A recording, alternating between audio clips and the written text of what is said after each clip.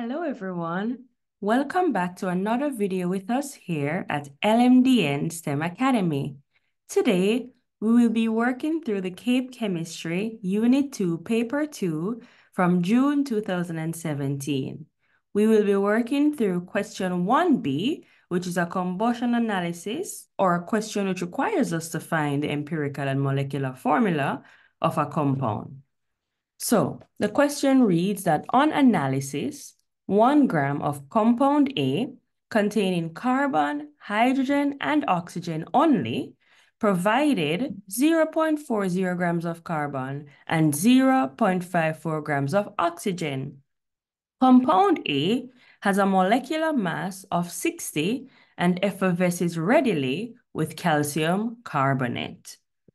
Now we are asked to calculate the empirical formula of A and the molecular formula of A. Okay, so let's see all the information that we have and put that together in a form that would enable us to first find the empirical formula. So here's how we're going to approach this one. So if we look at the question at all the information that we've been given, right, then we see that we can see immediately that we have 3 elements that make up the compound. We have carbon, hydrogen, and oxygen. That's it. There's nothing else, right? So we can start by writing that out. We're gonna write C, that there's C in there, there's H, and there is O, right? From a mass perspective, we are given that the entire mass, right, of the compound was 1 gram that was subjected to this combustion analysis. And so that means that we have 1 gram of the compound, right, that was subjected to combustion analysis. And from that 1 gram, we got that there was 0.40 grams of the carbon present, and there was 0.54 grams of the oxygen present. And so by doing a little bit of math, a little bit of subtraction, if we want to find what mass, right, of this 1 gram was in fact made up of hydrogen, then all we would do is 1 minus the 0.40 plus 0.54, right?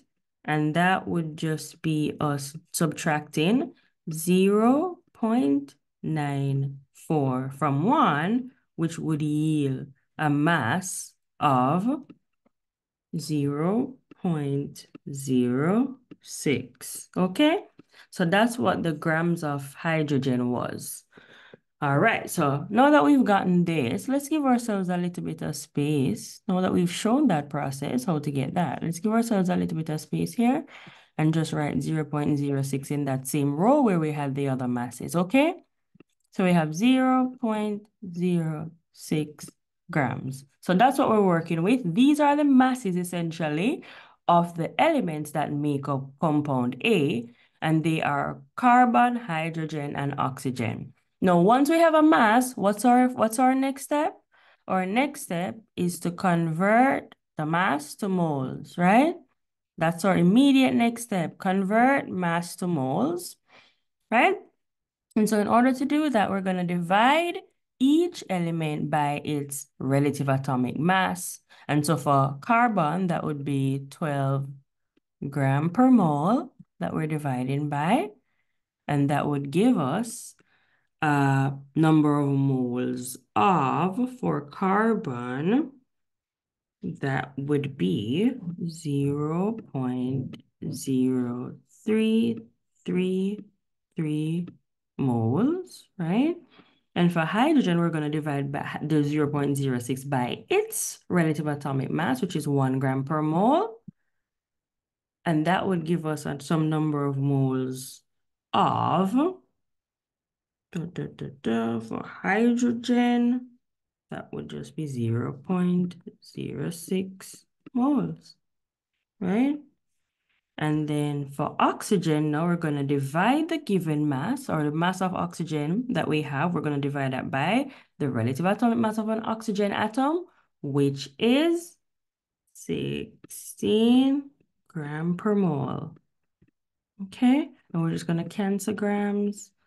Over here, it's the same. Grams cancel grams, and the moles comes up top. Same thing here, okay?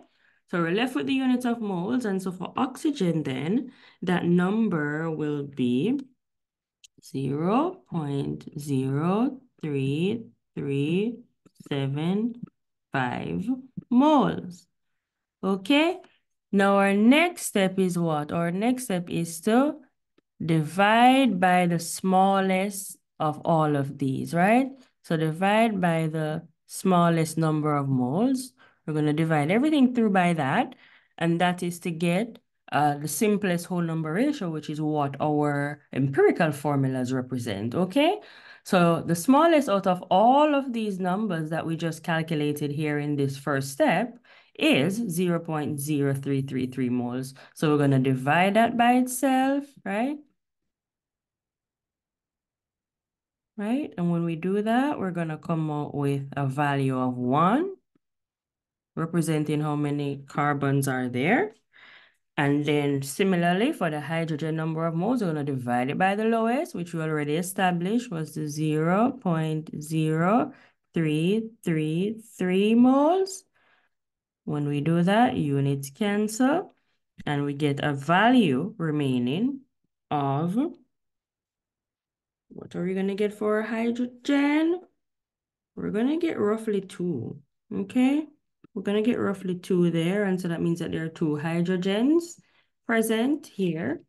And finally, we need to divide the number of moles of oxygen that we had gotten by the smallest number.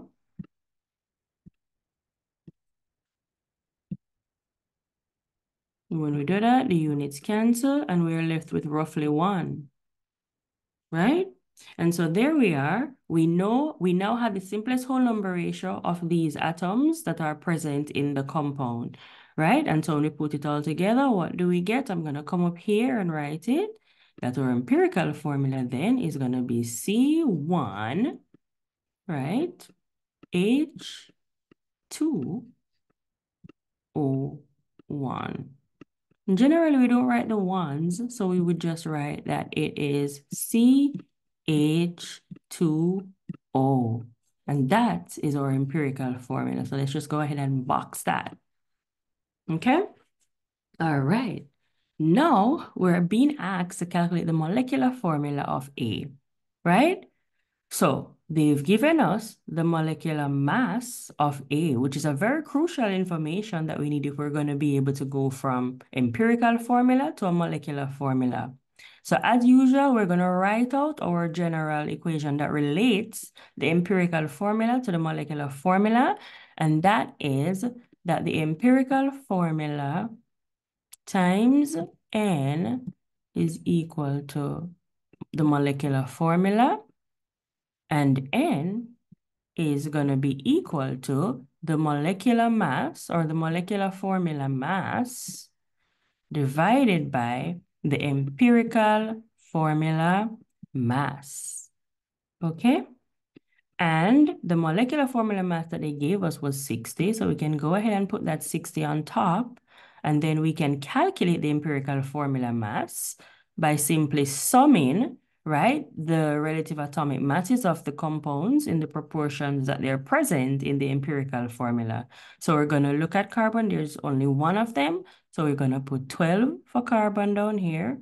We're going to add that to the 2 times the relative atomic mass of a hydrogen atom, which is 1. And then we're going to add that to oxygen, which is 16. Okay? And so when we do that, we're going to come out with a value of 60 being divided by 12 plus 2, that's 14. And then 16, what is that? 30. Okay. So our value of N then is going to be equal to 2, okay? And so now we are ready to plug in into our formula here.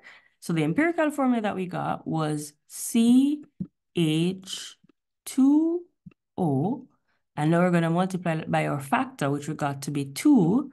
And when we do that, all we're doing is multiply each atom that was present in the empirical formula by 2 so that we can get the actual number of atoms that are in compound A, which is what we call the molecular formula, right? And so let's do that in a stepwise way. If we multiply the 2 by the carbon, we're going to get C2 there.